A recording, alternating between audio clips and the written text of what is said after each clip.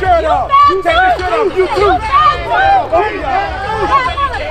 Take the shirt off. Yes. You fat too. You fat too. I'm ready. Take the shirt off. We're here with Deontay Wilder. Everything you did in this camp was with a purpose.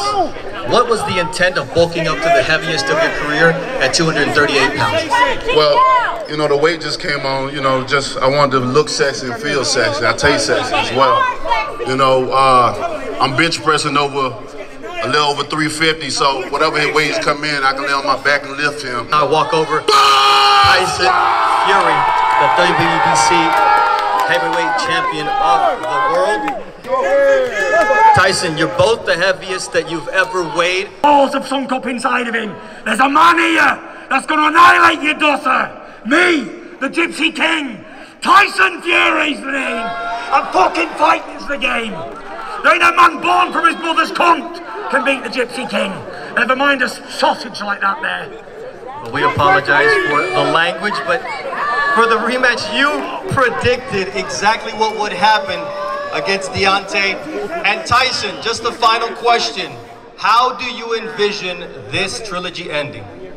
With him severely hurt on the floor, smashed to bits. Looks like he's been run over by an 18-wheeler truck. He was complaining last time he had a cracked skull and an injured arm. Oh, I can't wait for Saturday night. I'm going to really severely damage him. He'd be unrecognisable after the fight. His little pretty wife down there will not recognise him. Don't worry about that. I'll send him home butchered, like a butcher's block. All right, thank you very much. Well, we've heard from Tyson Fury, Deontay Wilder. I can't wait. Kate, I'm sure you can't either. Take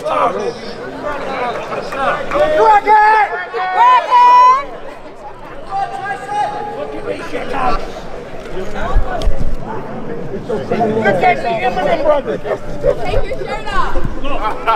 Take your shirt off. Give me yours off. Take it off. Take it off.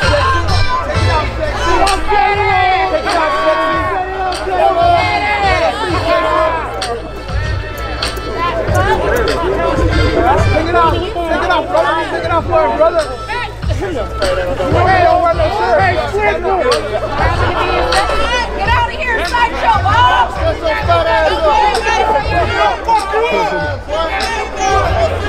Get you.